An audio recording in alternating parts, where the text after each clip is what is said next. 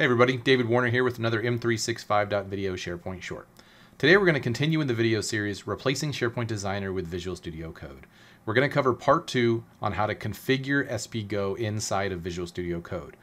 We're going to cover the topics of configuring, then we're going to see how to download SharePoint files to our local workspace, and then how we can edit those files locally within Visual Studio Code to take advantage of all of the cool things that it has with its IntelliSense and save those files directly back to SharePoint. Let's dive in.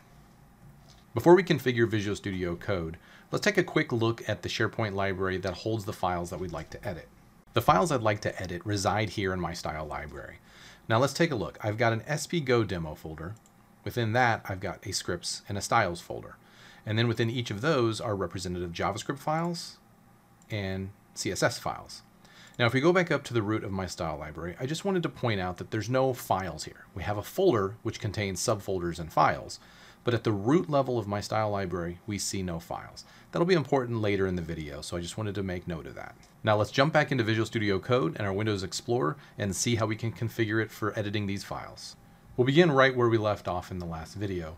I've got a folder open here, popwarner.sharepoint.com.sites.spgodemo, that represents a folder on my local hard drive where I'll request the files that exist in my SharePoint site to be loaded so that I can edit them.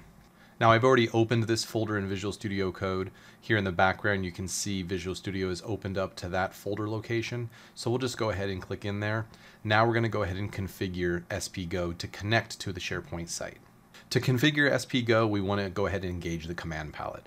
You can always do that by selecting F1, or you can go to the View menu and select Command Palette. Once that comes up, go ahead and type SPGo. You'll see there's a collection of commands here that we can select. To configure, we're going to go ahead and scroll down and select Configure Workspace. Once we do that, it asks for the domain. Now I've already copied the URL into my clipboard, so I'm just going to go ahead and paste it. We see we're going to connect to popwarner.sharepoint.com, sites, SPGo demo. We'll go ahead and select enter. It asks us how we want to go ahead and save our file when we save it. There's a variety of options here. Create a major version, a minor version, do nothing. We want to go ahead and save and keep editing. What that's going to do is, as you see, it says it's going to save the file to the server, but do not publish. Go ahead and select that as the default selection. And then how does it want to authenticate? We're going to go ahead and just select the initial digest, which is used for Office 365. Now that we've provided those configuration properties, you'll notice in the folder we're working within, it's created an spgo.json file.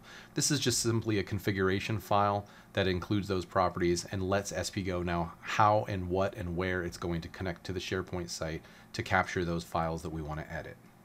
Now it looks like we're ready to connect to our SharePoint site and make a request to pull those files down onto our local hard drive so that we can begin editing them. So to do that, we'll re-engage with the command palette, and we'll go ahead and select F1, and we'll type SPGo, and we want to go down to populate local workspace and select that. Now it's going to ask for authentication, so I've already copied that to my clipboard. Go ahead and select that. It's going to ask me for a password. We'll hit enter, and you'll notice down here in the lower right it is provided an error: remote folders property not configured in workspace configuration file. What this error means is that we haven't told SPGo where in our SharePoint site we want to actually pull down the files from. That's not included in the default configuration. So let's go ahead and add that. I've gone ahead and already added the property to my clipboard. So we'll just go ahead and come up to the end of the configuration file and paste that in. What we see the property is called is remote folders. And it's just giving a remote connection, a relative connection to the folder or files that we want to go ahead and include. So let's go ahead and save this and re-execute the request to pull down our local files. Go ahead and save, we'll re-engage the command palette, and we'll select populate local workspace. Now it gave us a little information down here. It happened very fast and said populating local workspace, but nothing happened. Why is that? It's definitely a gotcha you want to be aware of. Here we're requesting to include files from our style library, but our style library folder in that library doesn't actually have any files directly in the style library folder. There are folders, scripts, and styles, but there's no files directly within style library. And so it's requested to bring the files down, but it hasn't actually requested to bring any of the folders and subfiles down. So let's go ahead and modify our remote folders property here. There's a couple of ways that we can tell it to pull those files and folders down. The first one is using wildcards. We'll go ahead and add a couple of wildcards. And essentially what we're telling SPGo here to do is to take all folders and all subfiles. Now we know there's two folders within Style Library, scripts and styles. So we'll go ahead and select Save. And now we'll go ahead and re-engage the Populate Local Workspace. We'll select F1, Populate Local Workspace, and we can see success. If we look over in our folder here, we see that it's populated with an SRC folder. It's included our style library. It's included the SPGo demo folder and all of the subfiles, including our scripts and styles. Pretty cool. Now, what if we didn't want to just pull down everything? We didn't want both scripts and styles folders. Well, we could go ahead and modify our remote folders property to include just one or the other or both. It'll just be a more verbose request for the remote folders. Before we make that change to our remote folders property, let's go ahead and delete the local files. Now, I just selected SRC. I'm going to go ahead and delete. It's important to note that when I do this, I'm not actually deleting the files from SharePoint. I'm just deleting the files from my local folder.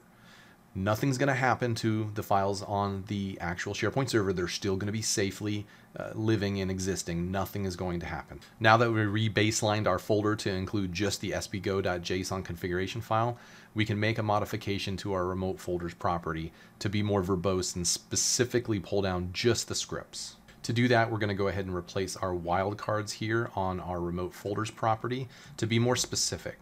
We're saying go directly into the SPGo demo, then the scripts folder, and pull those files down. So we'll go ahead and save that, select F1, populate local workspace, and we see that the SRC folder has been repopulated and the files now include the scripts folder. Now we can also add to that. It's not just a singular property that's available. So in my remote folders, I'm going to go ahead and hit a comma. I'm going to paste in a reference to the styles. We'll go ahead and save. I'll hit F1, populate local workspace. And now you see that my styles folder has been added as well. And the styles.css exists there too. We've seen a couple of ways that we can make connections using wildcards or specific folder and file references, but now the fun begins. Let's see how we can edit these files, save them, and actually see them updated directly in SharePoint. What I've done here is set up a split screen of applications. On the left is Visual Studio Code, open to my folder with SPGo configuration file and my files pulled down. On the right is the SharePoint site. We're in the SPGo scripts folder and we see our scripts.js is right there. Same script that we see opened on the left in Visual Studio Code is the script file we're looking at on the right. The reason why I have them opened up side by side is in the browser, I'm going to actually open the scripts.js file so that we can see its contents within the browser living in SharePoint. What this is going to allow us to do is actually see the contents of it live updated as we make changes in Visual Studio Code. So I'm going to go ahead and click on the scripts file in the browser, and we're going to see it's opening up so that we can edit it if we wanted to. And we see it's exactly the same. What we see here in Visual Studio Code is what we see here in our browser window. So now I'm going to go ahead and make some edits within Visual Studio Code. Nothing crazy, just real simple. I'm going to go ahead and edit SPGo demo updated with SPGo. I'm going to save it. And just shortly after we save it, we see that it's been updated directly within SharePoint. How awesome is that? So we're no longer forced to use SharePoint Designer if we want to connect directly to SharePoint and edit JavaScript files or CSS files. We now have the option to connect Visual Studio Code and benefit by all that advanced IntelliSense. For example, console.log, which we're using here in our demo, is not even recognized with IntelliSense in SharePoint Designer. But now, Visual Studio Code, we'll go ahead and select it. We'll come down, console, it sees it, .lo sees it. This is awesome. I agree. Save, bam, we see the update in SharePoint. Very, very cool. Thanks for watching the video today. I hope you enjoyed seeing how you can configure Visual Studio Code to replace SharePoint Designer for this specific use case. Here's some useful links. Part 1 of the video series is available there at the top. Second link is directly to download Visual Studio Code if you haven't already. And the last couple of links will take you to the Visual Studio Code Marketplace and directly to the SPGo extension.